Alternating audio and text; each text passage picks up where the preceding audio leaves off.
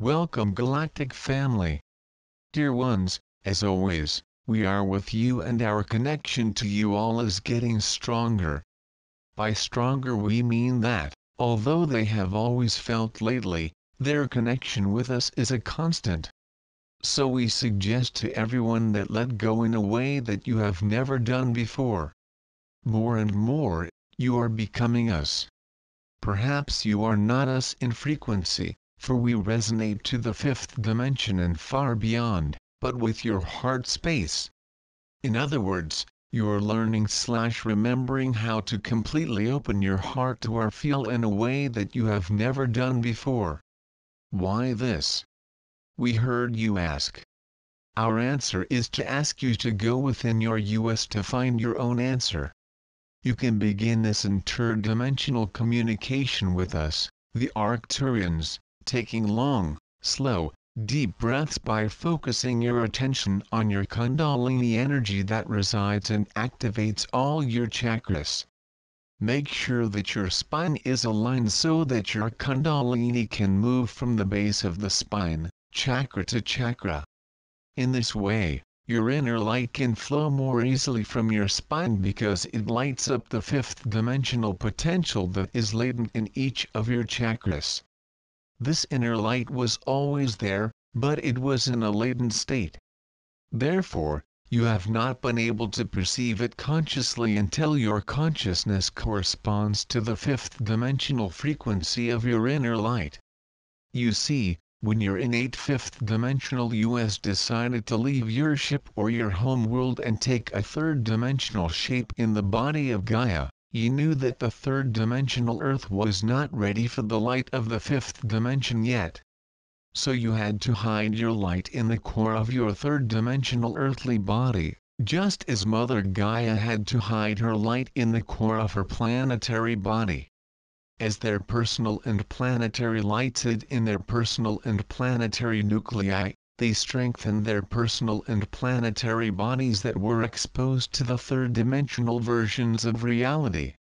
All of you have come to Gaia this now for two very important reasons, which are to protect Gaia from the evil intentions of the lost, dark people and to help Gaia with its planetary ascent. Since humanity is made of the same elements, earth, air, fire, water and just as Gaia, humans and planet are connected through these elements, always active and fast transmutation. The elements are very similar to the ingredients of a cake. If you use sour milk, rotten eggs, and contaminated flour, the cake will not look good, mix or work as one to grow. You can use your imagination to determine the result of spoiled milk, or flour with small insects. You, dear humanity, were forced to eat rotten cake because you could not look inside to see the ingredients of your body and your life. In the same way, many of you could not, or did not choose, to search within to see if the ingredients of your earthly body were pure and healthy. So many humans suffer because they have not looked inside to find traumatic events, destructive habits, deep feelings or any unconscious thoughts and emotions. If your heart is broken, uninformed or sick and your mind is stunned and confused, your life will crumble from the inside out. Therefore, dear Earth citizens, especially those on the way, we want to remind you that our higher expressions are always with you. Your higher self is your fifth dimensional expression and beyond. Therefore, your higher self does not have to deal with the many challenges and difficulties of life in the physical world. However, when a disaster occurs in your life, you can call your auto-superior to get the direction and courage that is needed to make your way through difficult challenges. Those of you who have been on the path of storms and hurricanes should be greatly praised for the courage and camaraderie you have encountered in your connection to your personal love and courage as well as all the communications you have experienced with your top self. The United States should be the flashpoint for the planetary rise. Therefore, This area of Gaia's body is currently living in the great initiations of immense fear and total loss. This fear and loss have been transmuted bravely into unconditional love for a lifetime, deep camaraderie and immense courage.